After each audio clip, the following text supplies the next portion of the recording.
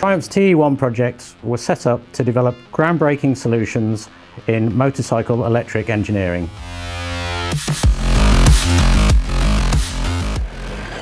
I just got to test this prototype from Triumph.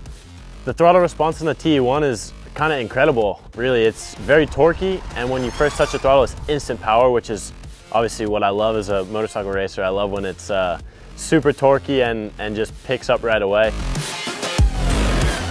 And now that the project's come to an end, I can share with you that it's met all of those objectives and more.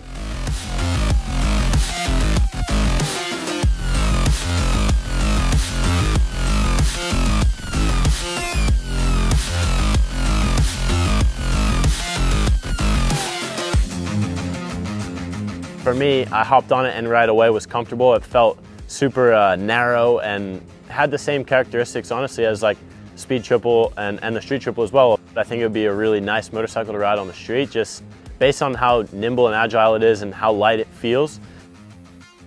Whilst the TE1 is only a prototype, it does give a great insight into what will come from Triumph in the future, which is something I can promise you that we are as excited as you are to discover together.